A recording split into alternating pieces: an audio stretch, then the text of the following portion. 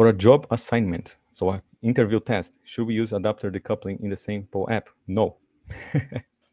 Remember, this is an advanced setup. If they ask you to show this advanced setup, so in the job description they say, I want the UI to be decoupled from the domain and the domain from the UI. Then you can create an adapter. But usually they don't.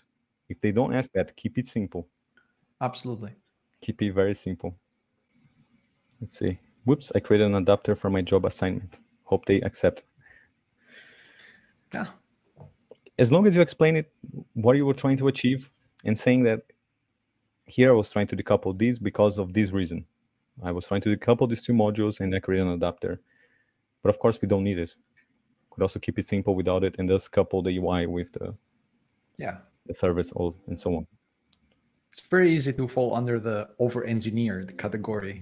Like if they ask you for a simple project and you deliver something like that, it's like not everyone can understand, as well what's going on, and that can play a negative role.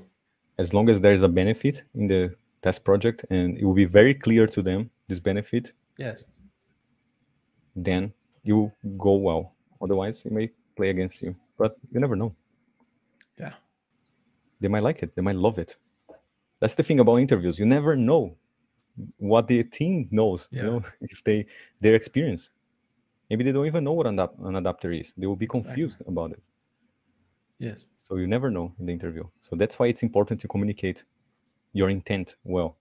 Write it down or read me, when you finish the project. Absolutely. Write a read me explaining your thought process, why you chose to do what you did. Adapters. Why did you create a view model? Why did you create a presenter? Why did you create a closure? And so on. Explain it.